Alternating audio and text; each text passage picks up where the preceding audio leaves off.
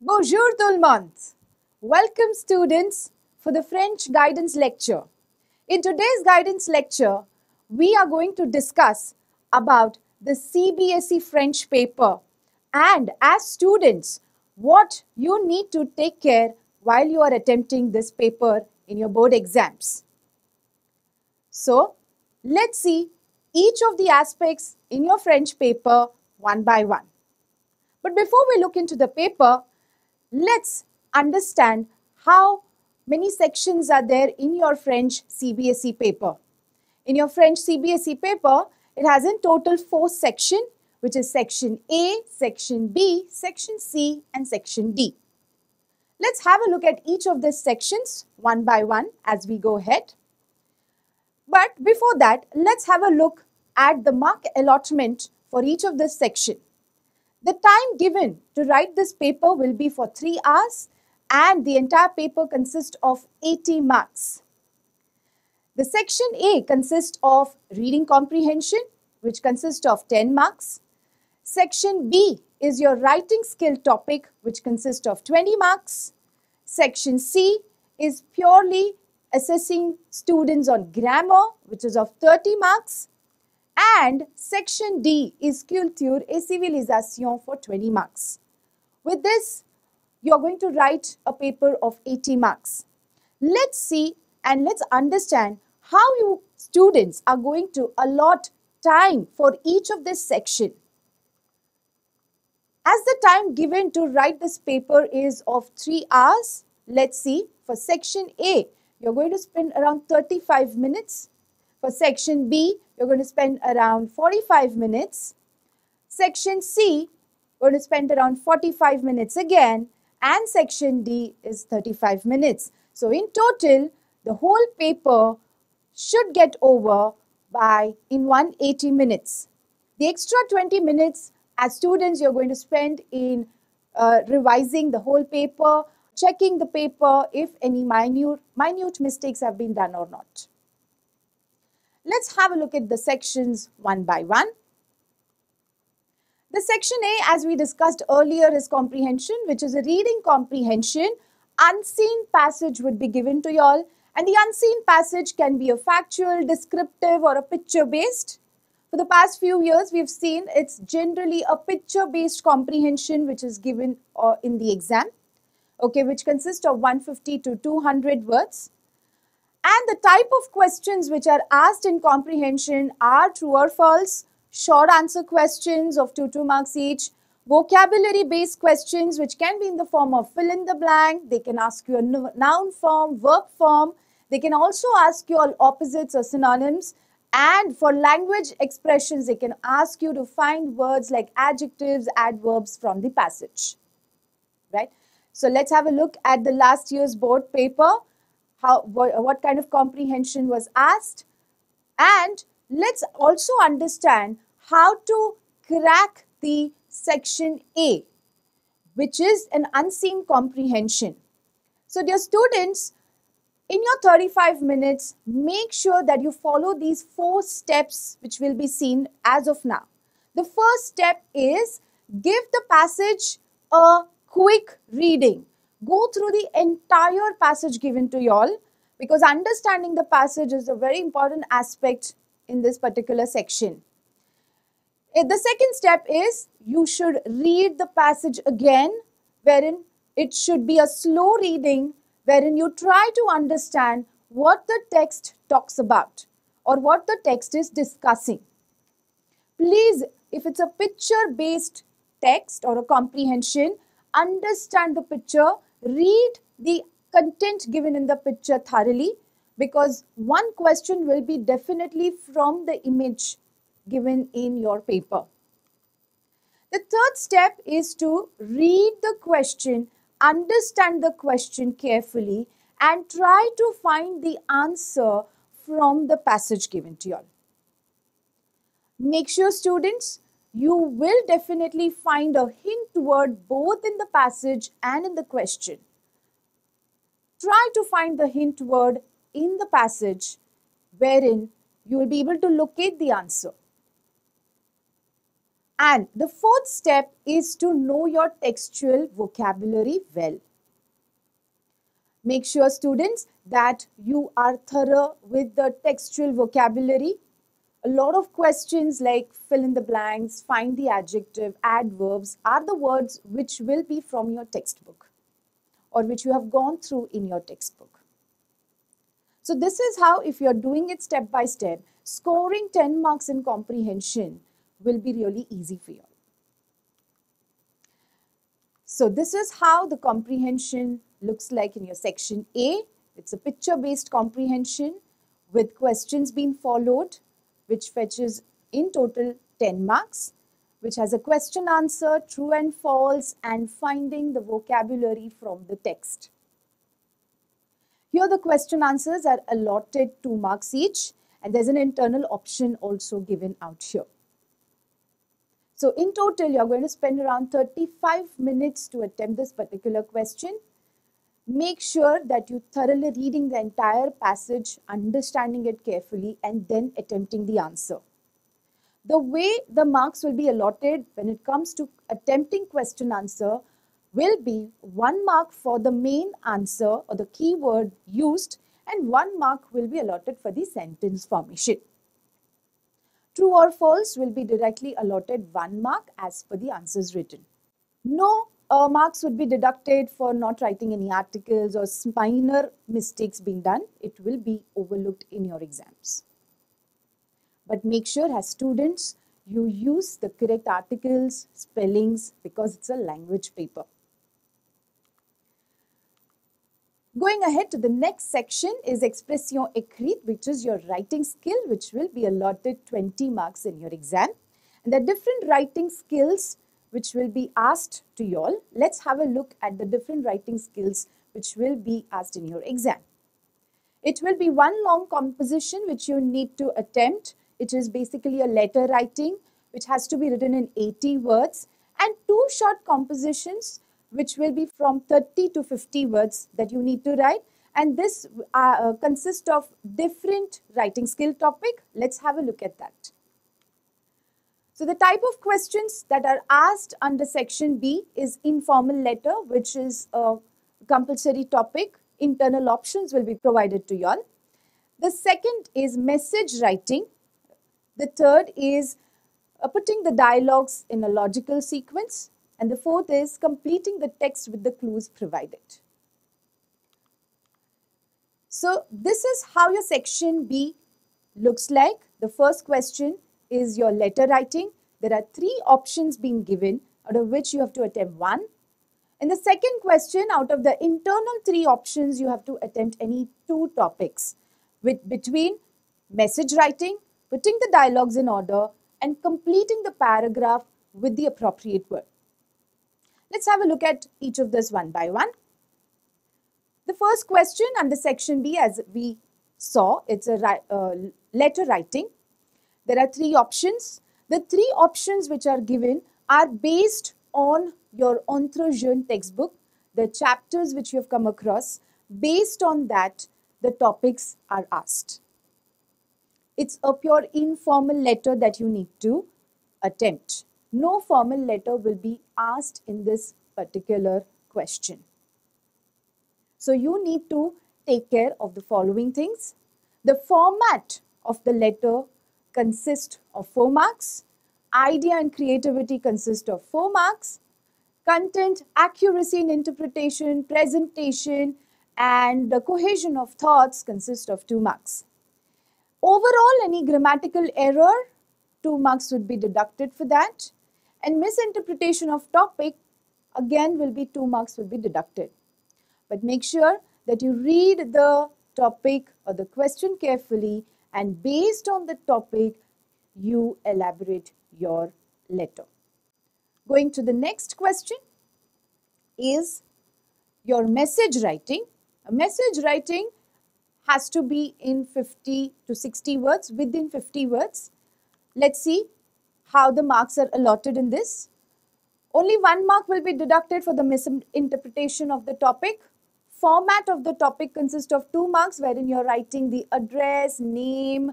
You have to make a box in a message writing. So all these aspects will give you 2 marks, and the content and the grammar part will be allotted 3 marks. It's a very easy question to attempt. Again, it's an informal type.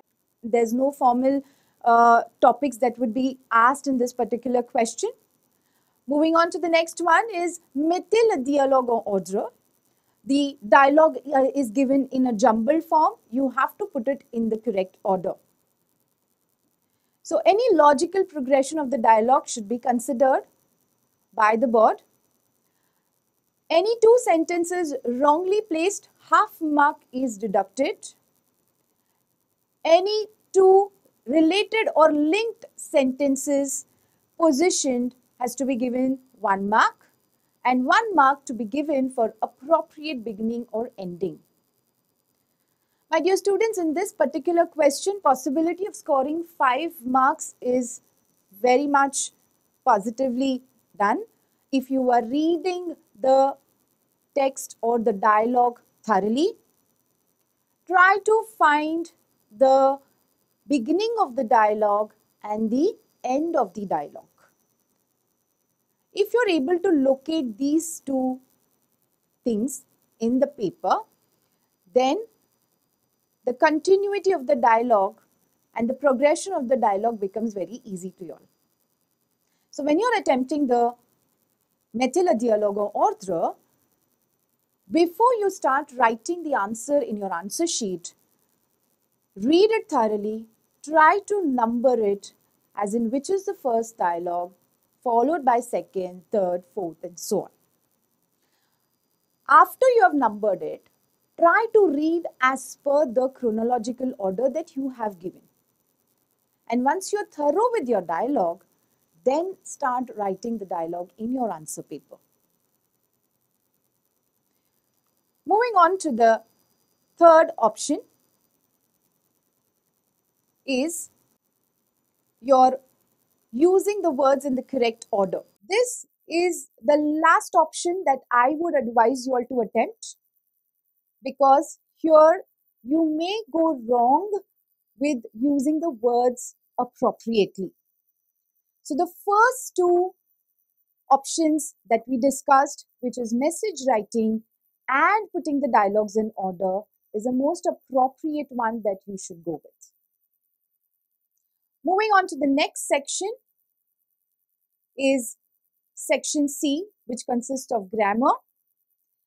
And the types of questions which are asked is verbs and tenses, discours direct and indirect, trouver la question au météo négatif. Under this, you have an option. You have to attempt any one. Then you have le pronom possessive and le pronom démonstratif. Again, you have an option between these 2. The 5th question is a pronom relatif composé et le pronom personnel. And the last question under grammar is le subjonctif. Let's have a look at each of these questions one by one. Under section C, the first question is on tenses. The tenses which you have learnt in 9th standard and 10th standard, all the tenses will be a part of this particular question. Please read the sentence carefully, identify the hint words, and then conjugate the verb given as per the subject. Because when they are assessing this particular question, the mark allotment would be identification of tense will be given half mark and correct conjugation will be allotted half mark. So this is how for each sentence 1 mark is allotted. Make sure that you thoroughly read the sentence, identify the subject, noun or pronoun, and then conjugate the verb as per the tense that you have identified. Moving on to the next one, which is discours rapporté or discours direct and indirect. Okay. Again, you have to attempt 5 questions out here, which consist of 5 marks. Both tenses and discours direct and indirect are compulsory questions, my dear students. Make sure that you practice these 2 topics thoroughly. Internal options will be provided, but you cannot afford to omit these 2 topics. So make sure that you are practicing regularly. The mark distribution will be No marks would be cut for punctuation. Obviously, from direct to indirect, punctuation marks are not used, but definitely from indirect to direct, punctuation marks will be used. If at all you forget, then marks won't be deducted. In the entire question, half mark may be deducted for 2 to 3 mistakes that has happened. And any relevant verb other than the verb given in the principal clause may be accepted. As in, the verbs which are not or you are using other than asked in the question, it will be granted, it won't be considered as a mistake. But try to use the verb which is used in the question given to you all. Moving on to the next part is trouver la question. Okay, under trouver la question, you have a sentence given for which you have to frame a question. So under this particular question, you have to make sure that you're using an appropriate WH word. The verb which is in the statement has to be written in the inversion form. And the most important thing, my dear students, is do not forget to put the question mark, which is very important in this particular question. With trouver la question, you have an option which is to write the sentence in the negative form. Whichever you are comfortable with, you can attempt it. Now, in répondre aux questions suivant la forme négative, you have to write the statement in the negative form for the question asked. So, whenever you are attempting this question, most of the negative word will be your negative expression, which is ne jamais, ne rien, ne personne, then ni, ne plus, and so on. So you have to identify which is an appropriate negative word which fits into the sentence, okay, which will consist of half marks.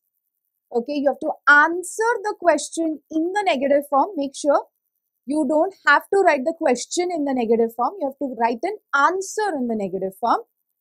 Usage of the rule, wherein you have a indefinite or a partitive article in the sentence, it will change to DE. And obviously, because it's a question asked and you have to answer for that question, you have to change the person. For example, if the question is being asked in the tu or the vous form, you will answer in the je form. But if the question is asked in third person, person change is not required. Moving on to the next part, which is remplacer les blancs par des adjectifs ou les pronoms possessifs.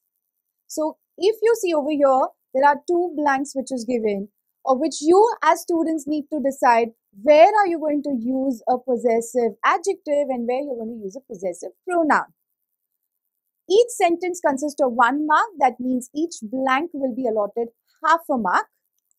And make sure that you use the appropriate adjective and pronoun as per the rule that we have learnt.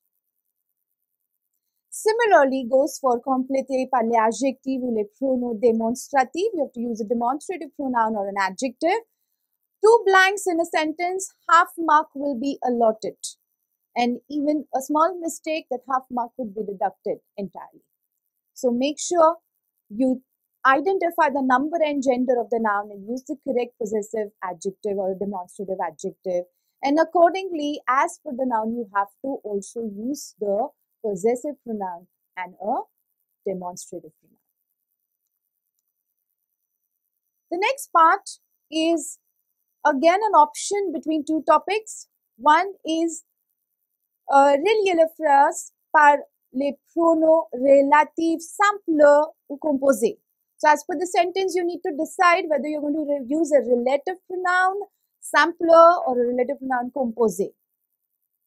Now here in this particular question asked in the board paper, there are 2 sentences wherein you have to frame one sentence using the appropriate relative pronoun simpler or composé. Now in this particular question can also be asked in a different form, which is in a fill in the blank form. So you have to be very careful.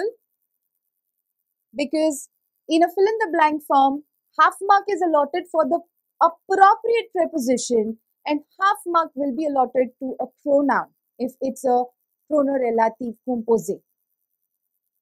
But if it's given in a sentence form, then using an appropriate relative pronoun will be given half a mark and rewriting the phrase appropriately will be given half mark. So make sure that you try and write a meaningful sentence when you're attempting this particular topic. And with this, you also need to identify whether for the sentence you're going to use a pronorelative sampler or pronorelative composé. With this particular question, you have another option which is remplacer les mots soulignés par les pronoms personnels. Now, with your personal pronouns, which is les pronoms sujet, pronom emphatique, then objet dire, objet indire, you also have two separate pronouns, les pronoms I and on. And the possibility is they can underline two nouns in the same sentence, which is you also need to remember the usage of multiple pronoun placement. The here marks allotted will be half mark for identification of the pronoun for the noun underlined and half mark will be given for the placement of the pronoun. Now, as students, you need to understand or identify in which topic you are the best. Moving to the last part of grammar, which is mete au subjonctif. Again, 5 marks are allotted for this particular question. Okay. And you need to conjugate the verb given in the bracket in the appropriate form, wherein 1 mark is directly allotted for that. Because here you don't need to identify all the verbs given in the sentence needs to be conjugated in subjonctif.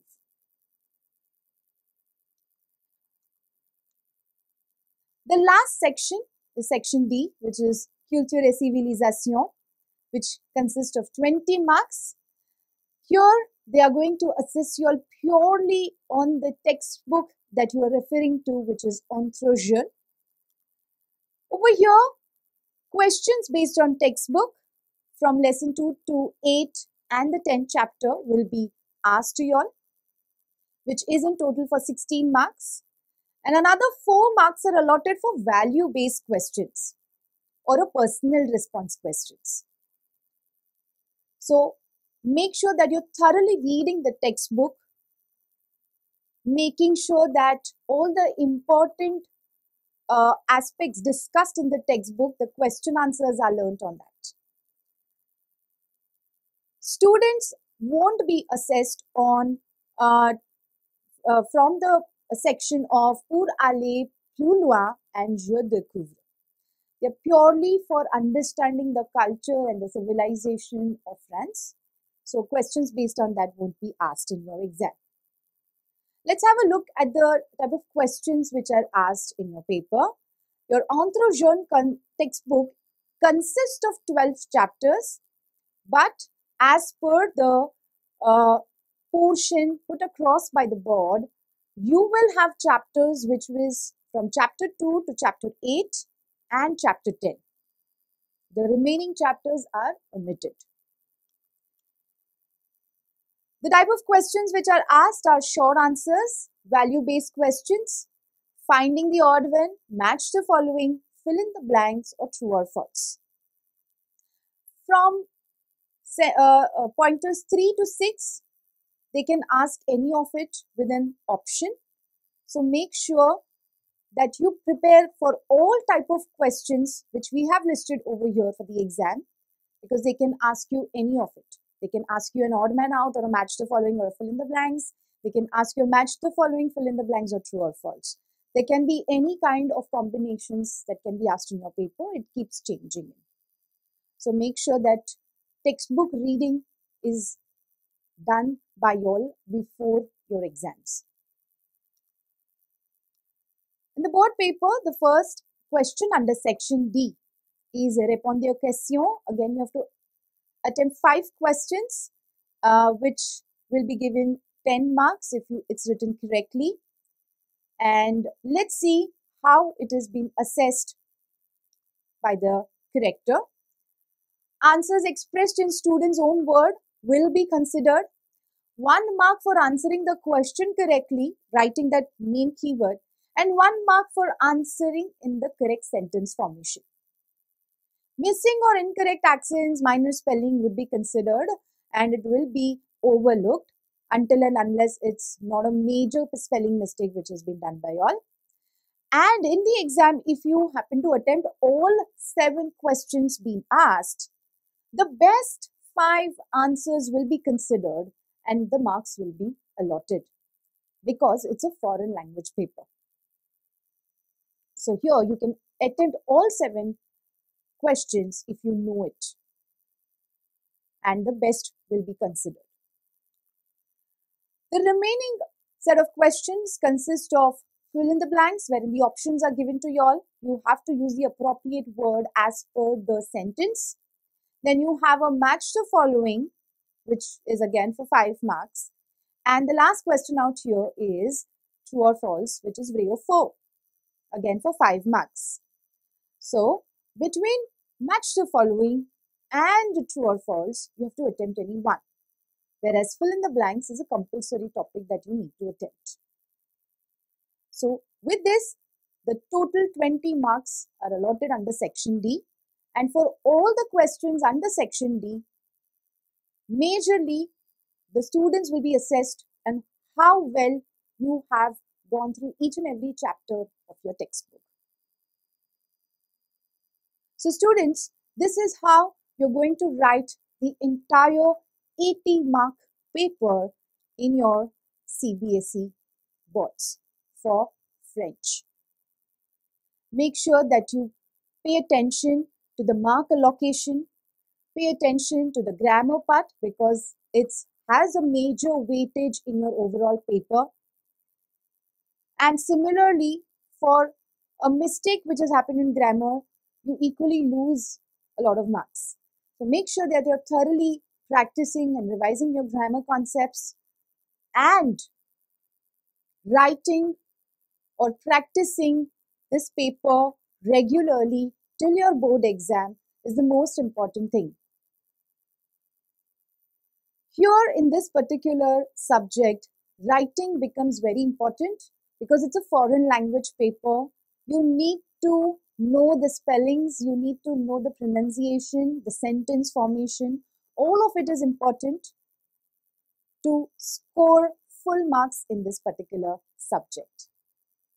I hope this session was important to you all with respect to do well and score 80 on 80 in French. This is Chetna Shetty signing off now. Bonne chance pour les exams.